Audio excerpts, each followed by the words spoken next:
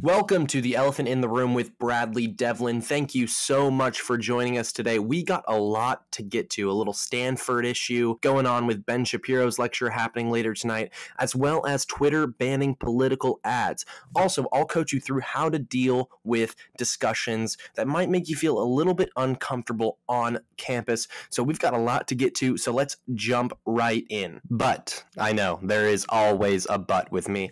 But before we jump right in, I got to tell you about Turning Point USA's Student Action Summit that's happening again this year from December 19th through the 22nd. As of now, the confirmed speakers are Donald Trump Jr., Charlie Kirk, Ben Shapiro, Rand Paul, Dan Crenshaw, and so many more that have yet to be released. Folks, this is going to be an amazing conference down in West Palm Beach. I mean, hey, you worked hard all semester. Go to West Palm Beach, relax, hear from some of the best names in the conservative movement, learn a lot. And if you're interested in attending, make sure you go to www.tpusa.com/event/student action summit for more information. As I said before, the advertisement for Turning Point USA, a lot to get to today. We're going to be unveiling a new segment today. I'm going to have a guest on the podcast, Justin Corbin. He is going to have a lot of great information for you guys, explaining what's going on precisely with Twitter's new ban on political advertisements. Before we have Justin on, before I get to Bradley's breakdown, of course,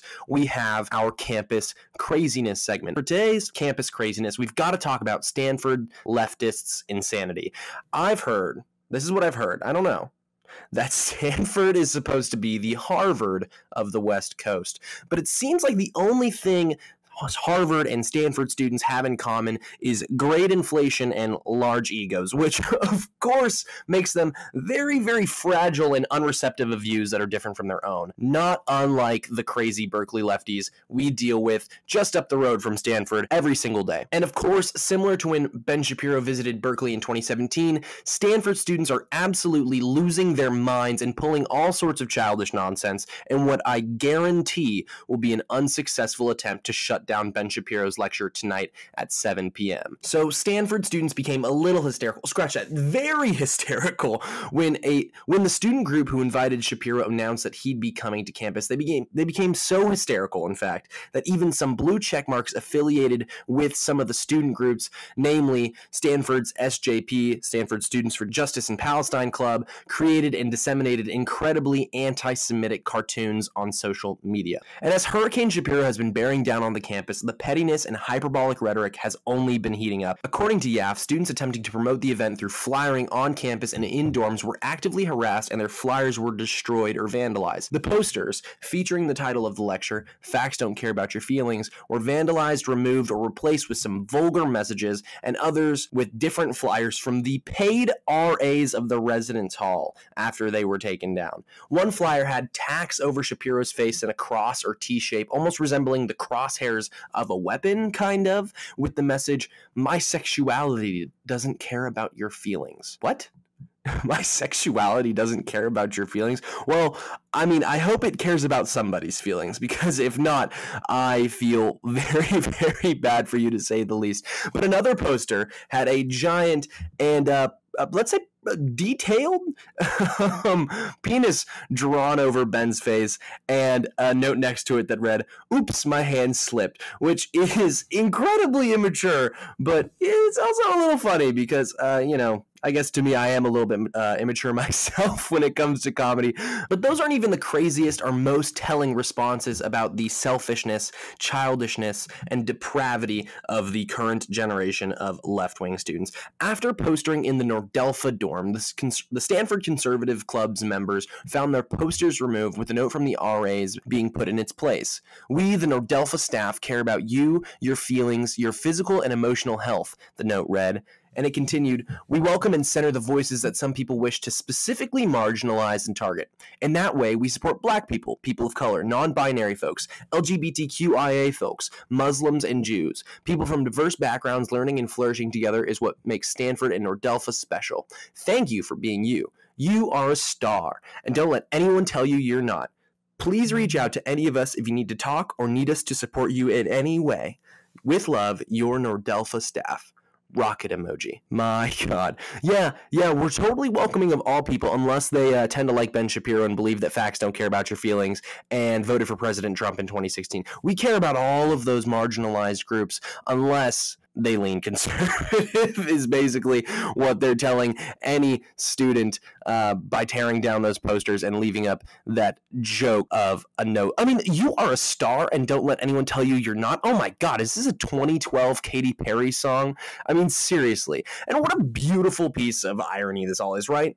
It's perfect. And it's not only like a really good piece of irony, but tearing down a poster that doesn't make a political statement that is undoubtedly true, right? Facts don't care about your feelings. They don't. It's an objective fact. And then tearing down that poster to create space, as the left would say, some sort of space to affirm Stanford students' left-wing politics and protect their fragile feelings is precisely why Ben and his large and growing following of young conservatives have adopted this mantra. I mean, any sane person sees something like this and they start laughing and think to themselves, my God, they have lost their minds. All they had to do was not be crazy. All they had to do was ignore the lecture and let the lecture go on without creating major disruptions that will create national headlines and only grow Ben's platform, but they just can't do it. And incidents like this only serve to validate Ben's message. Of course, that's the beautiful piece in all of this for someone who wants to see the conservative movement succeed.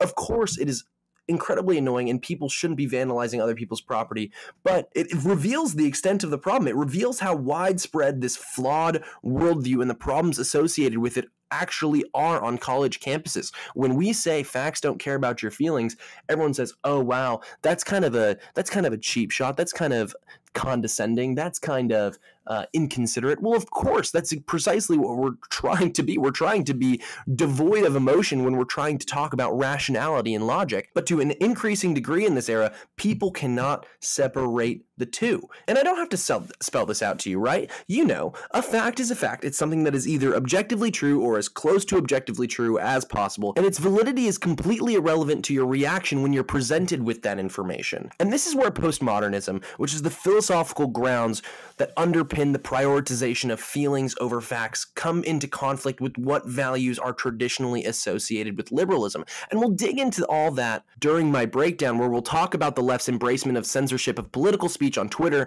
that they and they alone deem illegitimate, hateful, or untrue. But back to our story coming out of Stanford. Apparently, when the conservative student group attempted to enter Stanford's Hispanic-focused dorm, Casa Zapata, which for the record, Zapata was a thief, a murderer, and kind of a quasi-warlord. When they were attempting to enter Casa Zapata, they were met with a mob of screaming leftists who hurled expletives at their chapter members. The unhinged leftists blocked the students from entering the dorm and proceed to follow the conservative students to other dorms where the students were trying to post flyers and encouraged the staff in those buildings to not let the conservative students inside.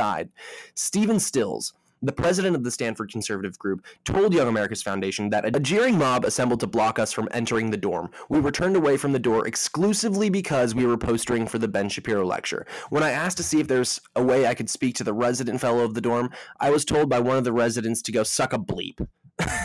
That's great. To hell with civility. Go suck a bleep. My God. Stills goes on to tell Yaf that after leaving and heading over to other dorms to poster, they had been followed by a group of 8 students. They shouted obscenities, heckling the students, and kept them from entering the other dorms.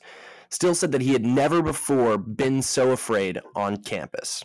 Truly, how could the university police department not get wind of this, given that they should have been, if they weren't already, on high alert in the lead up to this lecture, especially given Stanford's embarrassing handling of previous events held by conservative students on campus in the recent past?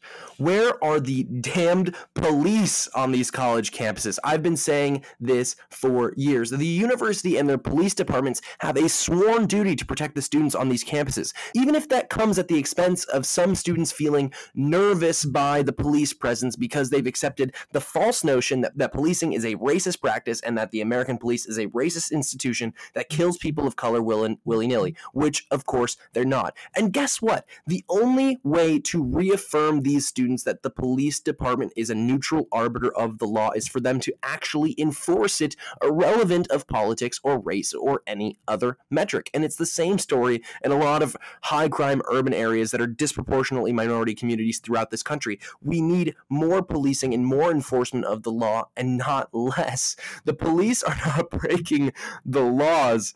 The police are not drivers of theft and violent crime in your area. Usually, it's their absence that is doing so. But it gets even crazier from there. The conservative students were later accused of targeting Casa Zapata because it was an ethnic-themed dorm.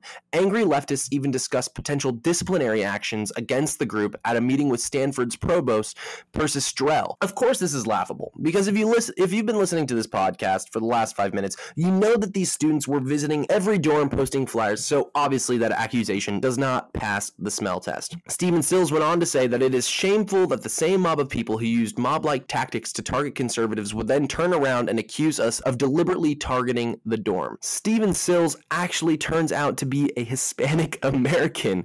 He says, as a Hispanic American conservative, I find it disgraceful that a minority of students within the residency were willing to engage in censorious behavior to prevent other students from hearing conservative ideas. I also think that it's extremely important to point out that all this intense triggering was caused by an 8.5 by 11-inch sheet of paper for a completely optional event students could choose to attend or otherwise completely ignore. That's absolutely right, Stephen. Keep doing what you're doing over there. You're doing really good work. I know it's so annoying to deal with people who act like children all the time. I mean, you didn't go to Stanford thinking that you were going to be a babysitter for a few hundred students that can't deal with other ideas. But seriously, keep up your good work. You guys are going to have a great time tonight with Ben Shapiro in Palo Alto. But the flyering isn't the end of the story. On November 5th, YAF reported that a banner made by the conservative group to promote the event had gone missing by 1 p.m. the next day. YAF reported that a banner that was posted on November 4th, made by the conservative group to promote the event, had gone missing by 1 p.m. the following day. Lo and behold, just hours later,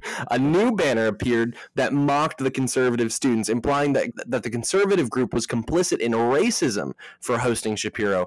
The banner read, "Be tolerant, accept racism." A spokesman for the club confirmed to Young America's Foundation that a police report had been filed and that the authorities were investigating the incident. Good! Again, good. Since the police have been utterly absent up to this point with regards to threats levied to students and Shapiro on social media, as well as the mobs that have harassed students and already destroyed their property previously, I mean, apparently these police need all the help that they can get when it comes to cracking down on this childish behavior that these leftist students are trying to pass off as resistance. On top of that, new video evidence captured leftists mopping over sidewalk chalk advertisements. I mean, my goodness, could you imagine being so threatened by someone else's ideas that you went out of your way to find or buy a mob and then wait until the middle of the night to wash off sidewalk chalk with basic information about an event? I mean, that seems like a lot of effort that only served to promote the lecture to a wider audience, as well as raise money for the organization that puts all these events together like this. Because, what is the end result of all this? Of course, the lecture sold out in like 5 minutes. People are craving a conservative viewpoint on college campuses, and the wait list, it's hundreds of names long. So people are wanting to go see Ben Shapiro, and they're only more interested in going to see him when leftist students act in the predictable way that they do. And I want to kind of make a statement about how we should treat different segments of the left on campus. The leftists at Stanford can be divided into two main groups, I've discovered. The first group is the intellectual vanguards I often talk about and rip on when it comes to the left. Remember, I always say, it's not your everyday, middle-of-the-road Democrat. I mean, these are the intellectual vanguard of the left that are playing the political power dynamic game. These folks are the ones that are so threatened by Shapiro's ability to convince people and at least create cracks in the leftist orthodoxy that dominates Stanford's campus using factual, rational, well-thought-out speech that is 100% protected by the First Amendment, that their only solution to ensure the continuation of their dominance is to shut down Shapiro's speech, and are more than willing to spit in the face of the First Amendment to see that goal come to fruition. And the second group is predominantly made up of students that are the products of the circumstances and the atmosphere and campus culture created by the first group of leftists, right, the intellectual vanguard.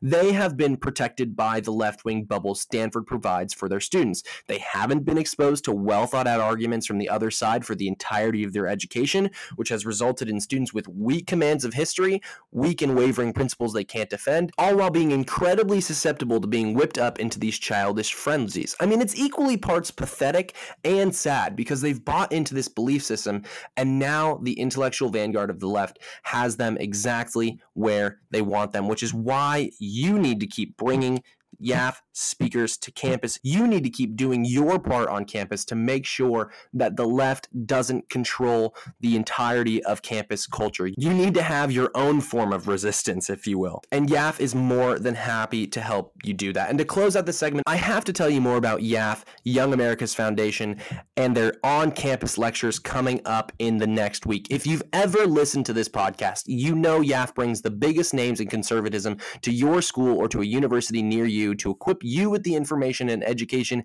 you need to combat the leftist orthodoxy on your campus. So, of course, Ben Shapiro tonight at Stanford in the Memorial Auditorium at 7 p.m. for free. So make sure you go see Ben speak. You may know that we hosted Ben at Berkeley in 2017. Antifa welcomed him not so pleasantly, and Daily Wire leftist tear tumblers all over the country were overflowing all night long. So make sure to go see him for free at Stanford tonight. It's going to be a great night. So visit www.yaf.org/events for more information. Also, Dinesh D'Souza will be speaking at the University of Pennsylvania on November 12th at the Arch again for free. So if you're in the Philadelphia area, go check it out. And if you're not on the West Coast or the Eastern Seaboard, but instead you got a little bit of twang or drawl and love good sweet tea, well, Stephen Moore, author of Trumponomics and former economic advisor to the Trump administration, will be speaking at the University of Alabama on November 12th in 1016 North Lawn Hall, again for free. So if you're interested in any of these events or interested in learning more about YAF's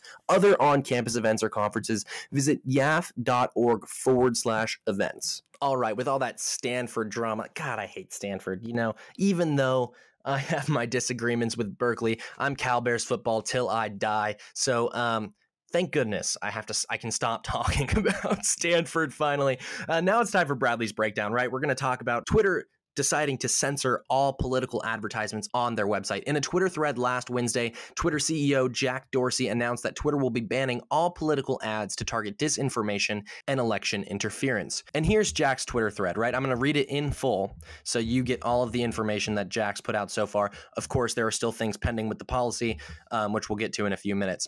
So here's at Jack on October 30th, 2019. We've made the decision to stop all political advertising on Twitter globally. We believe political message reach should be earned, not bought. Why? A few reasons.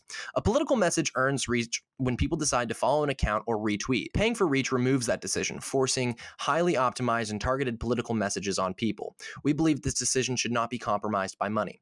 While internet advertising is incredibly powerful and very effective for commercial advertisers, that power brings significant risk to politics where it can be used to influence votes and affect the lives of millions. Internet political ads present entirely new challenges to civic discourse, machine learning-based optimization of messaging and micro-targeting, unchecked misleading information, and deep fakes, all at increasing velocity, sophistication, and overwhelming scale. These challenges will affect all internet communication, not just political ads. Best to focus our efforts on the root problems without the additional burden and complexity taking money brings. Trying to fix both means fixing neither well and harms our credibility. For instance, it's not credible for us to say, we're working hard to stop people from gaming our systems to spread misleading info, but if someone pays us to target and force people to see their political ads, well, they can say whatever they want. Winky face emoji. We considered stopping only candidate ads, but issue ads present a way to circumvent. Additionally, it isn't fair for everyone but candidates to buy ads for issues they want to push, so we're stopping these too. We're well aware we're a small part of a much larger political advertising ecosystem. Some might argue our actions today could favor incumbents, but we have witnessed many social media movements reach massive scale without any political advertising. I trust this will only grow. We need more forward-looking political ad regulation, very difficult to do. Ad transparency requirements are progress, but not enough. The internet provides entirely new capabilities, and regulators need to think past the present day to ensure a level playing field. We'll share the final policy by November 15th, including a few exceptions. Ad in support of voter registration will still be allowed, for instance. We'll start enforcing our new policy on November 22nd to provide current advertisers a notice period before this change goes into effect. A final note, this isn't about free expression, even though it is, it totally is.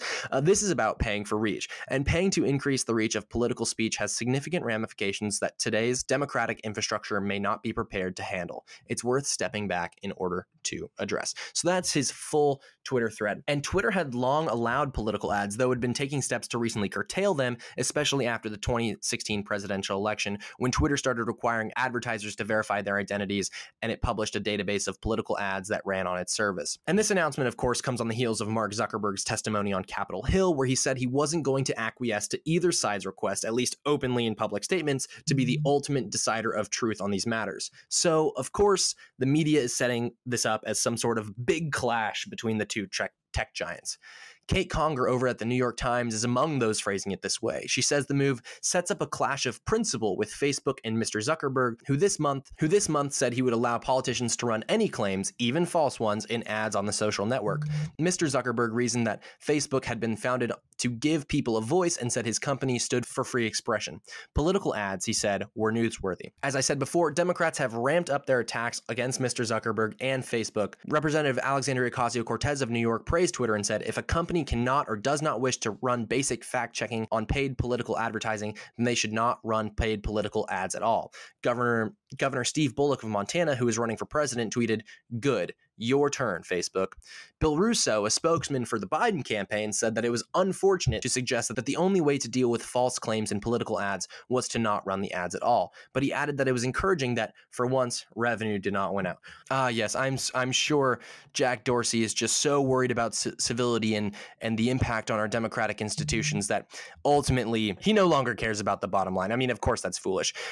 Jack Dorsey's trying to get some goodwill, of course, with the liberal media, and probably sees regulation coming in the near future for these types of political advertisements, which is why he's just getting out of the game now, even though I still think it's wrong. That's probably the business calculation behind that. But it goes beyond Biden and AOC and Governor Steve Bullock. 2 weeks ago, Senator Elizabeth Warren of Massachusetts called out Mr. Zuckerberg and Facebook after he testified on Capitol Hill for operating a disinformation for-profit machine.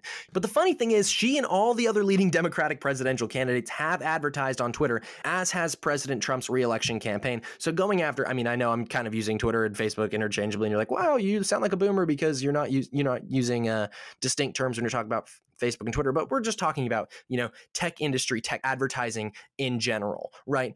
They've all used these services before, both right and left, especially according to Twitter's database of political ads. On the Facebook side of things, in a pretty unfortunate twist, because Facebook employs a bunch of recently graduated leftists that got their education from universities turned indoctrination centers in California, they hired a bunch of people that aren't actually committed to Facebook's purpose, vision, or principles. Hundreds of these leftist employees signed a letter to Mr. Zuckerberg asking him to reconsider how the company treats political ads.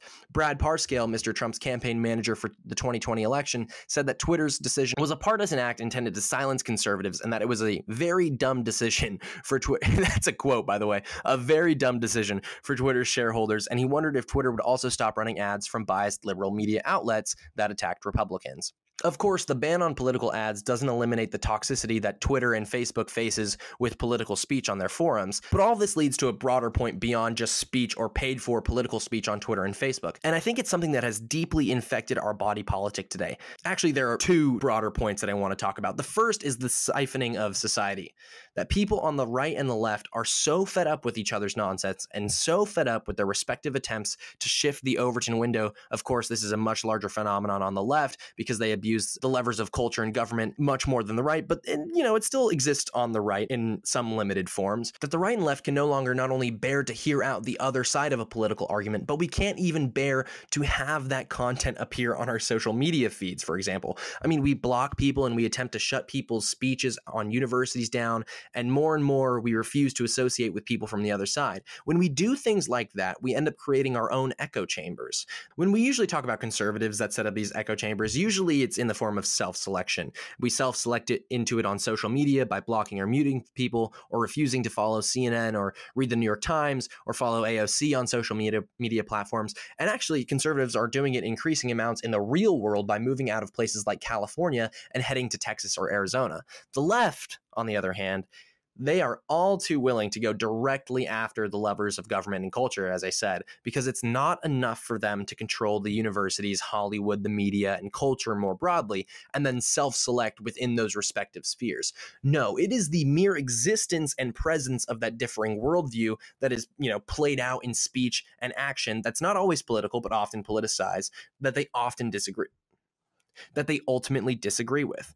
And this siphoning of society is precisely what got us to where we are today on college campuses. And as I said before, the issue cuts centrally to the new left's defining philosophies: neo-Marxism, postmodernism, and intersectionality. A cross-section of these ideologies, when taken to their logical extremes, serves as the impetus for the left's newfound fondness for anti-First Amendment positions, whether that is conflating speech with violence on college campuses and then justifying said violence as a form of payback for historically marginalized groups, or wanting to ban your political opponents from speaking in public forums or on forums like Twitter and Facebook, and then using the guise of misinformation, which secretly encompasses any speech they don't like or disagree with, to go after them, right? And these both serve to conflate speech that the left disagrees with an imminent threat to people or institutions, or even violence towards certain people and institutions in some case, which is why they've been broadening what constitutes this taboo or disqualified speech, specifically since the 2016 election, that they refused to own and accept that they lost. I mean, the left went after like a meme last week for disinformation when it showed the dog who hunted down the world's most notorious terrorist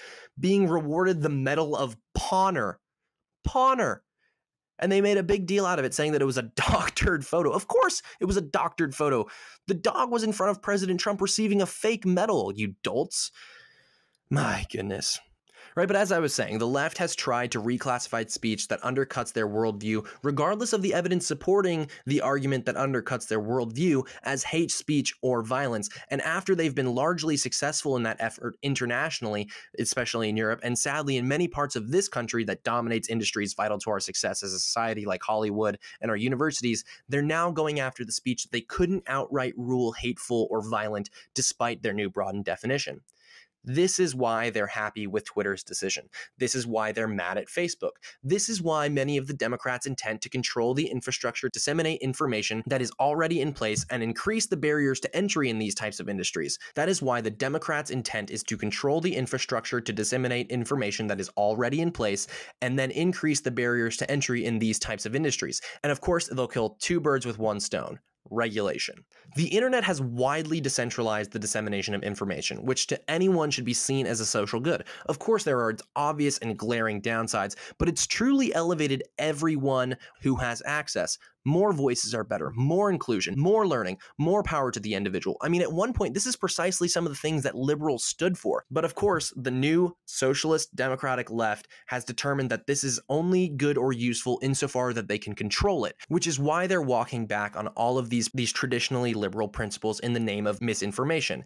And they're making the silly argument that misinformation is so widespread that it has fundamentally changed the way human beings view and then process information, that now it's incumbent on the government to step in and establish a pseudo ministry of truth in cahoots with their allies at the mainstream media companies that would love to see nothing more than a re-centralization of political advertisements and political speech towards their networks so that they can profit off of it while controlling the narrative.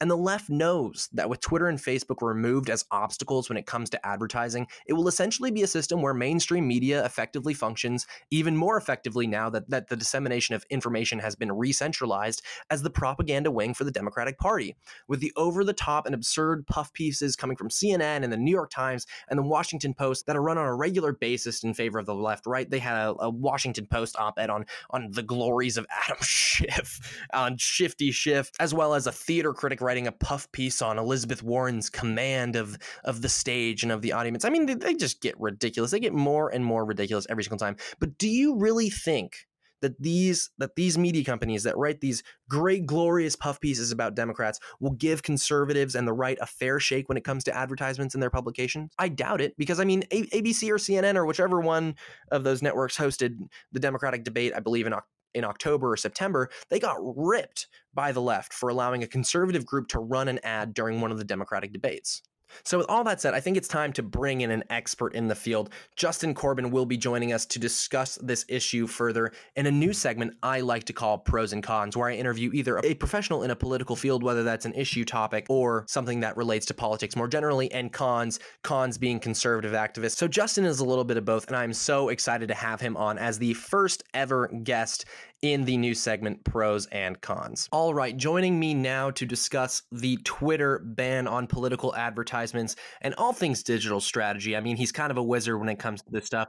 Justin Corbin, he is the co-founder of Jumpstart Strategies, specifically implementing successful digital strategies. He has been on over 30 winning media campaigns. He has served as the national media director of the Black conservative movement for 9 months now, and he's grown them to a media following of over 100,000 people. So congratulations to you for that, Justin. And also thank you for being the first ever guest on The Elephant in the Room with Bradley Devlin. So I am looking at this Twitter ban. I'm looking at Twitter's ban on political advertisements, and I'm sitting there thinking, wow, this is one heck of a curveball for guys like you in your industry, in the digital media strategy industry. What is the ramifications of a policy like this when it comes to running your business? Yeah, so that's it's actually very interesting. So as far as the ramifications of a Twitter ban of conservatives as a whole, I mean, this is a multifaceted issue, and I think the last person really affected is someone in digital strategy. I think it's we're the last ones to get hit by it, because the people who do get banned from Twitter, they're normally people who are going to go and make a case to Twitter directly, whereas for us it's something where when we don't have to handle that, that's that's very nice. But no, I think it's important, because we have to ask who controls the platform, and the answer is very clearly the liberals. Jack Dorsey's made that very clear, even when testifying before Congress, that some people are afraid to step up and even come out as conservative within Twitter because of how liberal the actual company is. So when you look at who controls the platform, it really clearly shows that it's not really too ridiculous that there is a ban on conservative users, and quieting those voices that are speaking up, and voices like you should even be more affected by it. You have a large Twitter following, so be careful what you tweet. Yeah, I'm actually super nervous about this type of stuff. I mean, cancel culture has come. Of course, everyone can agree when the cancel culture comes for the neo-Nazis and the KKK and the white supremacists, that everyone's kind of okay with that. Like, oh yeah, I revile their views. But at the same time, this is a public forum. This is a platform. The answer to speech, of course, is more speech. If we truly believe that our ideas and our ideals have made America the most prosperous country in the world, and has made the world more prosperous in general than any point in history, we should be able to defend our values in front of these absolute scum. And I gotta say, Jack Dorsey is such a dope. I hate Jack Dorsey. I mean, have you seen this stuff? He goes to like Myanmar on like a 2-week vacation, and he meditates for like 72 hours with some monk in this mosquito infested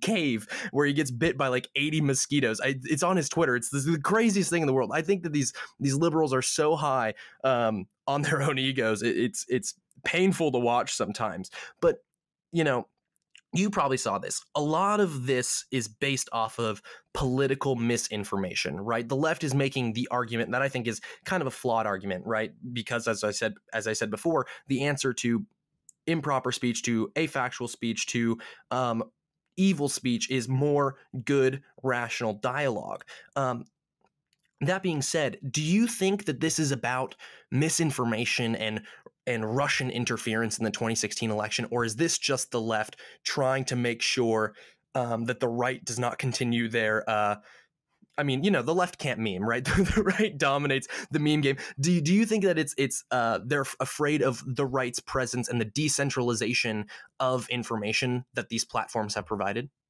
I think there are certainly Russian accounts, and there's certainly Russian bots, and I'm sure agents behind these accounts, and that certainly is something that you need to be wary of when you are running a campaign, is to get out to vote and what effect other people have had, whether on social media or knocking doors on whether or not your campaign's going to win. So it's certainly a relevant concern that there'd be interference of some sort, but the whole Russian interference thing has been the part of this entire witch hunt of something for the Dems to point a finger at in order to pull credibility from a potential possible outcome. For example, someone winning a campaign, a political campaign. So for us, I mean, it makes it more challenging when looking to run an ad, because especially on even Facebook now, Facebook has multifaceted verification processes to be even able to pay for a boosted political post. So I mean, we're talking social security number and getting mail from them with verification numbers that you send back. It took us almost a month to get everything completely set up and be able to run. They also recently changed the rules, they added a 52-page information packet on the rules change and how to work with it. 52 pages for for the back end of Facebook is a little too complex, and so no, that's just another way where they're working to make sure that people who are running the ads are living in the United States and are real people. They have an address, they're registered to vote, that kind of stuff. So in a sense, it's good that they're securing it that way, but also it does remove the loud voice people can have before who wanted to boost one of their own posts that's political. Right. I look at this and I say, okay, we can all agree on foreign interference in our election. Bot accounts or Russian trolls or Russian funded propaganda machines that are spreading disinformation. We should be targeting those political advertisements. As American companies, they have a duty to protect, somewhat of a duty to protect the society that gave them this opportunity to have this platform, right? The society that gave them the opportunity to have these users to see these cash flows come in. And we can all agree on the Russian aspect of this thing. But I'm sitting here and I'm saying, wow, this is a re-centralization of information, right? That Facebook and Twitter and these social media tech giants, they've radically decentralized information. And now you see the mainstream media and the Democrats working in cahoots with the liberals who are working in the tech industry, right? I mean, this sounds like some vast left-wing conspiracy now, but I really do think that they are working to re-centralize that information so that they can have a monopolization of what's deemed to be legitimate political discourse. Does that worry you in the future in your industry, as well as a conservative activist who's trying to secure wins for the conservative movement? Yeah, I mean that worries me in more ways than just the digital activism. I mean that's just us not having a voice on these platforms and not being able to reach potential voters. And I mean that's how that decentralization of information there. That's how we do fall behind, is because the facts are on our side but are not always presented. So if you can remove a channel of what we find to be truths from the internet, then we're looking at First Amendment violations, and I mean there's a lot to it. I mean it's certainly not good for me if conservatives who are on these platforms are not given voices and not allowed to run advertisements and stuff like that, because I mean that would put me out of business.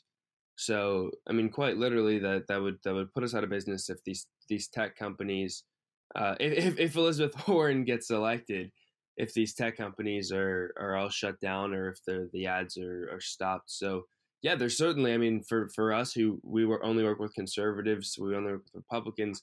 For us, if they don't have a platform, then we don't have a job. Right, and I look at this and Elizabeth Warren's grand central plan for everything, right? She's got a 5-year plan for everything, it seems like these days. But I look at that and I think, okay, if you're going to ban political advertisements outright like Twitter does, I'm afraid, I don't know, I'm not as well versed in this type of stuff as you are, clearly. But I sit here and I think, that's going to have market alternatives that aren't going to be nearly as benevolent. People are going to start, buying bot followers or things like that, or buying accounts in order to just accumulate retweets, right? Because the only way that you can forward those political messages is through legitimate verified accounts, or legitimate Twitter accounts that is either the candidates or your own personal account or your own business account, right? And I see these different individuals or entities turning towards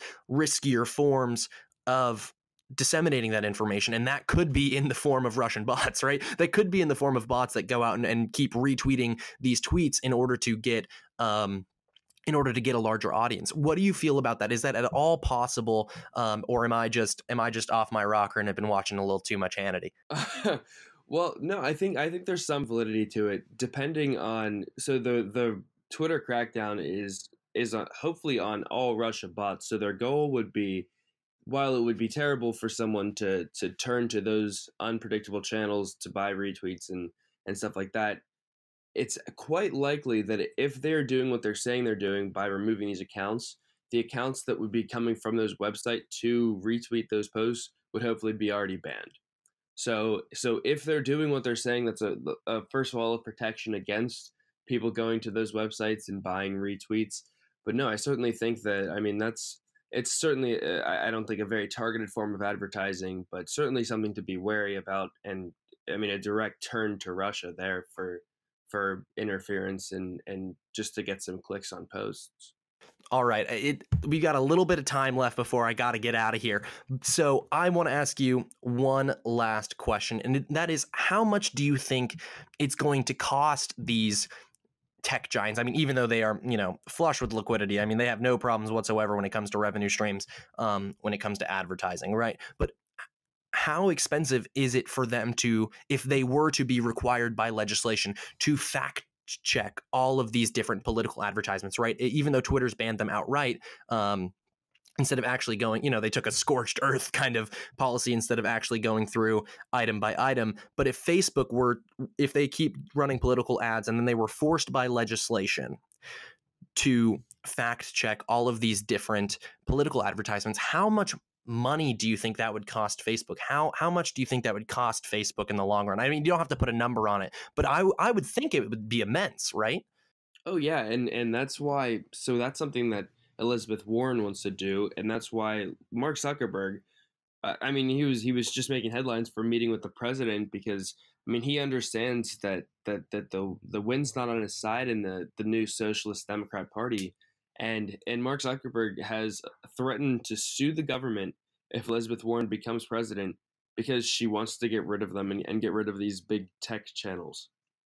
So I think there's a lot more worries on the side of these typically liberal companies, these social media giants, because they don't want to, they can't honestly afford to go to war with the entire federal government. Awesome. Well, thank you so much for stopping by, Justin. You were a great first guest to have on the podcast. If you don't know, me and Justin met at the Heritage Foundation's YLP internship. He's a good friend of mine. So thank you so much for for coming on the show. You are welcome back anytime, my friend. Thank you, my friend. I appreciate it. Have a good one. Awesome. You too. All right, that was my great interview with Justin Corbin. Follow him on Instagram and Twitter at CorbinJT. That's CorbinJT. It was great having him on. I love talking to that guy. He is one of the most fun guys I met at my internship. All around great guy, and he's going to be incredibly successful. I already know it. Everyone already knows it when you come into contact with this kid. So I told you we'd have a good episode today. Episode 5. It's been 2 weeks. I'm energetic. I'm ready to go. It's early morning on a Thursday, but here we go with How About That. We have to shift away from the tech. I know there's a lot going on with the tech. It's confusing. I'm even confused. I almost was a little worried to talk about it because I'm like, I'm going to start going off on Alex Jones type tirades with the different bots and all of that. But we have to turn to Howell about that now. And we're going to be talking about Lexi Lonis's piece on what to do if you are offended on campus. So Lexi, congratulations for being chosen for Howell about that. I thought this piece was great given what we are talking about today. A little bit of civility and free speech in politics goes a long way, and we need to be reminded of that regardless of what side of the political aisle we fall on. So apparently Lexi's impetus for writing this article was actually an incident that happened on her campus. Apparently one day before her classes started this semester, another student told her that any man accused of sexual harassment is guilty, no matter if there is evidence against them or not. I mean, man, I hope this wasn't a guy, because if he was, he should be canceled for mansplaining. That's how that works, right? She's got to be canceled for mansplaining. But regardless, and good on Lexi for this. She says that she finds this type of statement foolish, which is important. I think that this is a foolish statement. It doesn't mean that we shouldn't look into these types of sexual impropriety that can result in abuse and violence and taking advantage of other individuals. I mean, I think it is horrible, but we just can't say without any evidence that if they are accused, they are guilty outright, right? But as Lexi points out, it is good to hear these students out because it provides an opportunity to learn from people all over the world who might not share the same beliefs as you. And that's exactly what you do in college. It's the purpose of education, and it's the purpose of education, right? To become not only educated, but also to learn how to properly convince and debate with people or act civilly when you eventually have a job or are managing conflict in the workplace. If you haven't been exposed to some absurd argument that's close to your heart or something of that nature before, this can be hard, especially if the person in question is one of authority, like a GSI or a teacher's aide or a professor, and they hit a nerve. So of course, before the debate or conversation ensues, first, it's important to figure out what type of conversation it's going to be. Is it going to be a civil discussion where you purposefully engage and probe politely to draw more information out of one another? Or is it a debate where you're trying to defeat one another in order to convince those in the audience or surrounding you? Or is it just going to be a one-sided lecture where you listen politely and ask questions respectfully? And remember, the best way to learn on your campus is to talk to people you disagree with. You might think their views are crazy, but if you only invest your time in learning your chosen side of the argument, you won't be an effective communicator against the other side in the long run. Always be open to learning.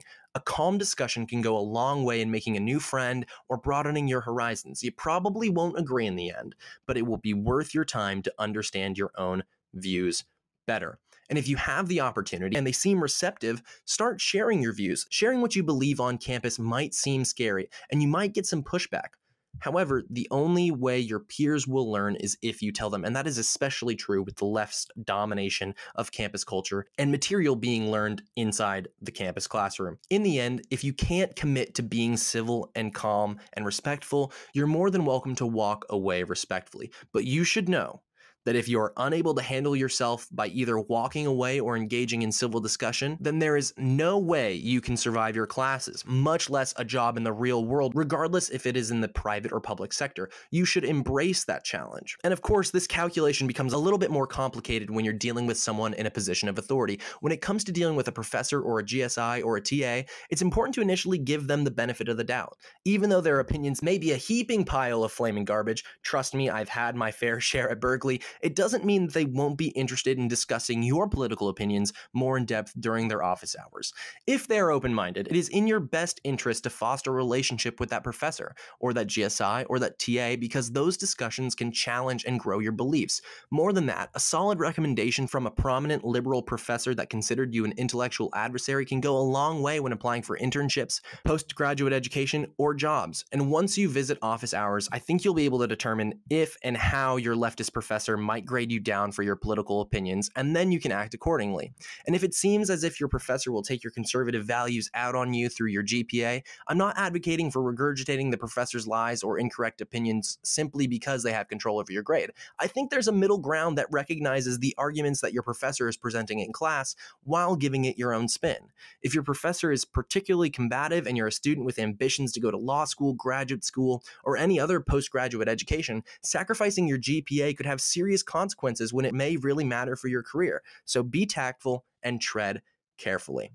So that does it for How About That this week. Thank you so much, Lexi, for that great piece. I think it's really, really good information because we all need to be reminded about how to conduct ourselves sometimes as we see civility and our social fabric eroding before our eyes. You know, we need to be reminded of those core tenets of why America has become the greatest country on the history of the earth. And that, of course, all started with civility, right? John Adams said that the Constitution is for the governance of a moral people and a moral people only. And if we are devoid of those morals, our Constitution will fall by the wayside. And sadly, you know, I think we're seeing that more and more these days, especially in this 2020 Democratic presidential primary. So to close this out for today, I got to tell you about another awesome piece of merchandise available over at the Lone Conservative store. By buying our merch, you are helping us at Lone Conservative fund the creation of great new content that you crave, including this very podcast. So Lexi did a great job breaking down what a pain it can be to sit in class and listen to a leftist professor spew lies about American history, or a leftist student spew lies about American history and America more generally. But you still got to get good grades in order to graduate, and that's why we bring you that type of content, right? We give you the information and the tool set to equip you to be a successful conservative activist and students. And of course, to get those good grades, as Lexi mentioned, that's why you need the best notebook. And it's got a great picture of Trump on the front of it that says, "Only the best notes," which, you know, it's pretty good. It's pretty hilarious in my book. So shout out to the product designers over at the Lone Conservative team. You're doing a great job. For $12.50, you can have this notebook to, as I said, jot down your leftist professor's silly rants about how altruistic the USSR was, or, you know, do something better with your time, like doodle in class. So help us out by going to store.loneconservative.com or go to loneconservative.com and click on the shop button on the menu bar at the top of the page to get the best notebook.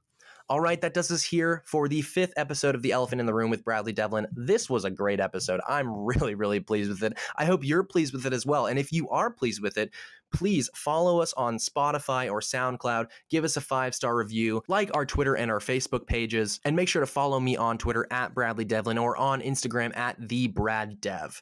Thank you so much for tuning in. We'll see you next time.